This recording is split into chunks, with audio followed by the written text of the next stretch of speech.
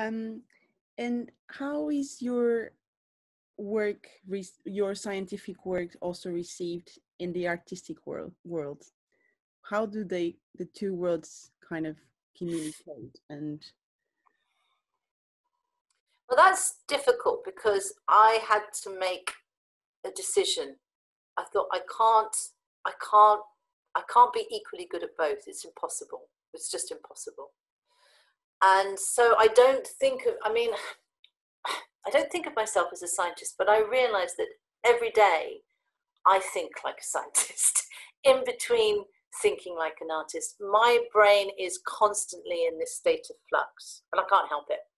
But I don't think about it anymore. It's an intuitive thing. So okay, so with the science, when I was first making work with machines and things like this, I was very much referencing my science background. And I guess I was trying to envisage, you know, deep, complicated scientific processes through art. That's changed because it wasn't coming from the heart. And now I like to make work that comes from the heart. I intuit it. I don't think about it. And sometimes it's very difficult. I cannot be both. I can't make something and then say, right, this is a scientific experiment. We're going to do all these measurements. I need other people to do that. So this is it's difficult. It's trying to, the thing that I guess I have been trying to do is to find a language, right? Because one of the problems I think we really, really have is that everyone has their own separate language. And one of the reasons I went off to study art again is I realized I did not understand what artists were talking about. I just didn't get it.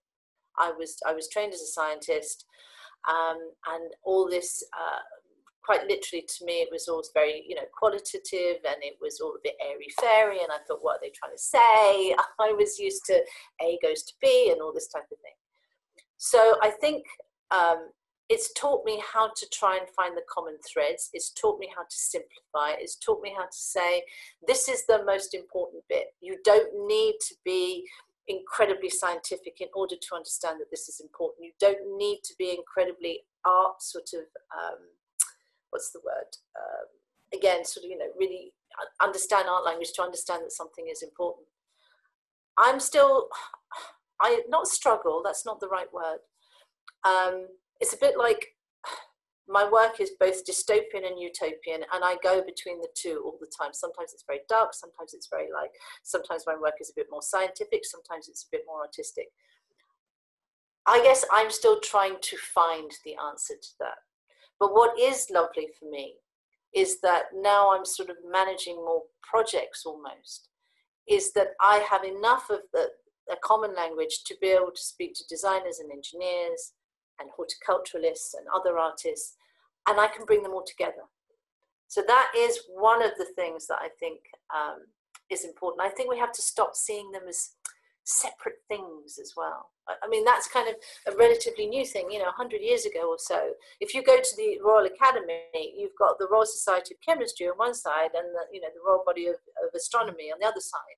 So they were seen as one and the same thing because it was about awe and curiosity and trying to find the answers. And with science, yes, we're limited by the laws of nature, which we're not in art, but fundamentally we are all trying to communicate the awe of the world, you know, and the existence that we have. And again, I've gone off on a tangent. So I can't give you a sort of, you know, an explicit answer because I'm still trying to figure out myself.